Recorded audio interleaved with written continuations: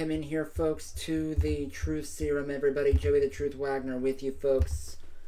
Football, scary, violent, and the NFL's been trying to do their best, everybody, to keep the players as safe as possible.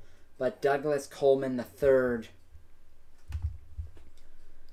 suffering a very scary injury here this evening in the preseason game between the Chicago Bears and the Kansas City Chiefs tonight.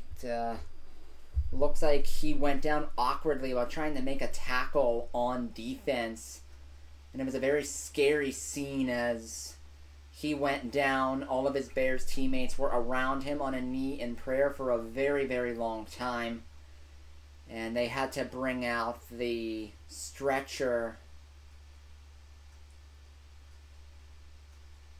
to get him off the field.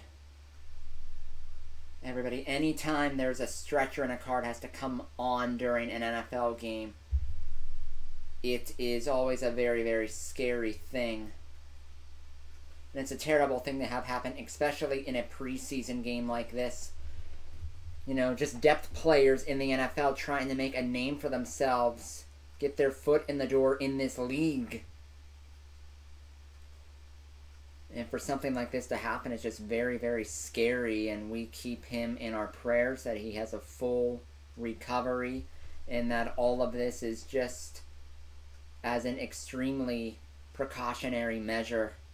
Everybody, Douglas Coleman III out here, stretchered off the field, carted off the field for the Chicago Bears here in the third quarter of the preseason game with the Bears and the Chiefs. We will keep you posted